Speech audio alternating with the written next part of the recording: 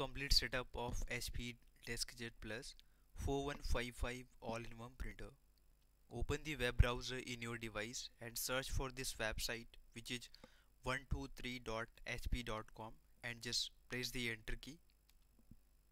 Find this website where you can see set up your HP printer by entering your HP product name and model number in this box to get the right HP Smart software and driver for your printer.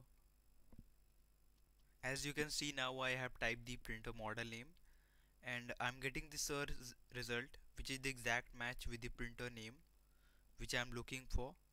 So I will click on it and then click on next. After clicking, this page will open where you can see complete setup using HP Smart. In first step, make sure your printer is powered on, and in second step you need to install HP Smart to complete setup by clicking here on install HP Smart button.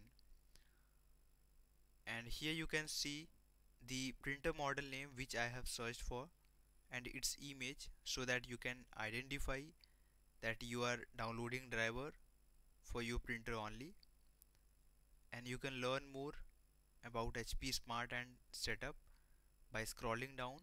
Here you can see the terms, and you can complete setup using your smartphone as well, because this software is available for your smartphone.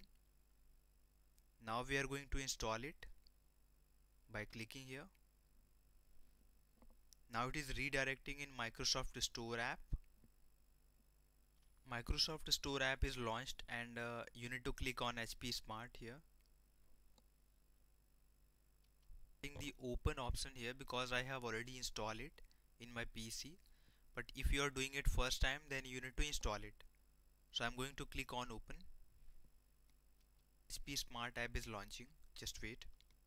After launch, you will see this screen where you can see add your first printer by clicking here on add printer. But before that, make sure your printer and your PC should be connected in same network so that it could detect your printer and complete the setup. So I'm going to click on add printer now. Now it is searching for the printers. When the available printers will display, you can select and continue with the setup. I'm getting this message that no printers found.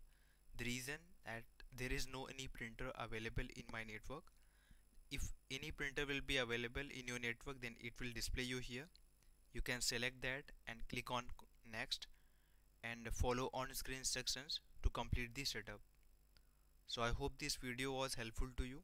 If you want any further help, you can call us on the given number in this video description or click on support link.